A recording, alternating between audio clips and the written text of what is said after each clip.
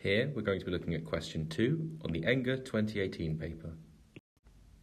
In this question, we're told that we start with a nucleus X and that via a series of decays, this nucleus X decays into a nucleus Y. We're also told that in this series of decays, that we have 5 alpha particles emitted and 2 beta particles emitted. The question then asks us, how many fewer protons does nucleus Y contain than nucleus X? So how many protons does our final nucleus contain compared to our original nucleus?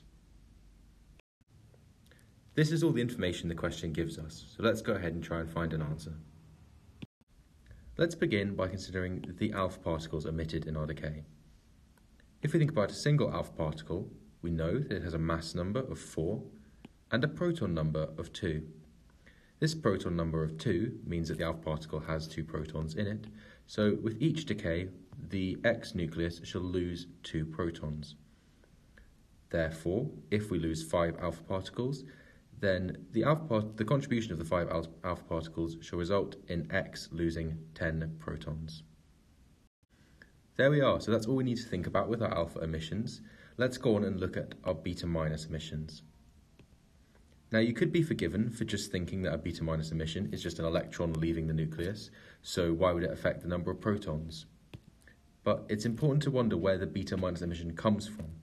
So the beta minus decay begins with a single neutron, and this neutron can decay into a proton and a beta minus particle.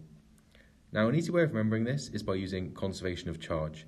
So we know that initially our neutron has a charge of 0, and our proton has a charge of +1, and our beta minus particle has a charge of -1. Therefore, we have a final charge of 0.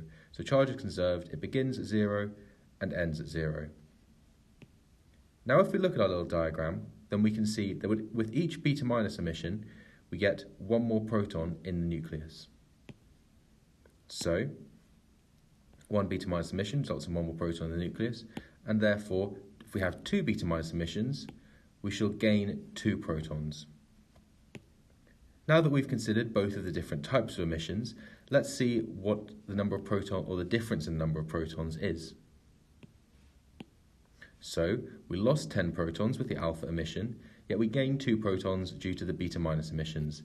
Therefore, in total, we should have lost 8 protons, giving an answer of B.